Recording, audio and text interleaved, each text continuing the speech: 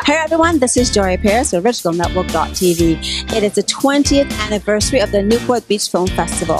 Tonight we're at the Triangle Theater in Costa Mesa to talk to the cast and crew of The Wall. So stay tuned and keep watching Original Network.tv. Well, I mean, I know you haven't seen the film yet, but of course, I hear it's an amazing film, and I think it's going to have an impact. So I guess just share with the audience what intrigued you to do this project. Because it was written so uniquely and well, and these characters are real people, and they're not just, what you usually see, especially with people like me, not killing people, although they came close to making me want to.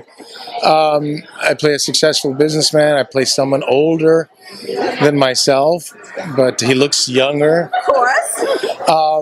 And it's really a juxtaposition between values. Do you value your own sovereignty, your land, your family, the resources? Who do they really belong to? I mean, if you're going to get big picture, we have a well, and the well is being siphoned as people are stealing it and illegally accessing our well. It's our well. And they believe it contains magical properties because we're a special family who look, 1 or 2 decades younger. So their belief makes them want to pay more, but at the same time they resent having to pay more for water, and they feel like it's their right.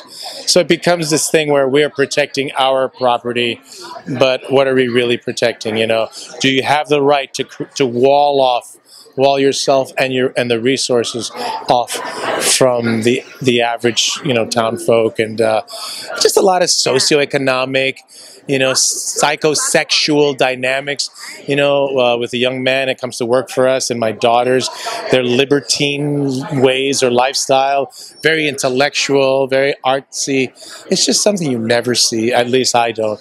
So I jumped at the opportunity to play this. Because it seems like it has so many great layers, you just said, from political, sexual, economical, all these amazing things. What's right and what's wrong, Yeah. Well, I know you've done many things in the business, but you do a lot of projects. So with this particular project, is there one thing you learned about yourself doing this that maybe you re-remembered or didn't recognize before? What did you come away with? Well, I have to say that the direction was very, it was very specific. I was really reined in, and I learned that I can. I learned that. Well, hopefully I'll buy it tonight and I'll believe it.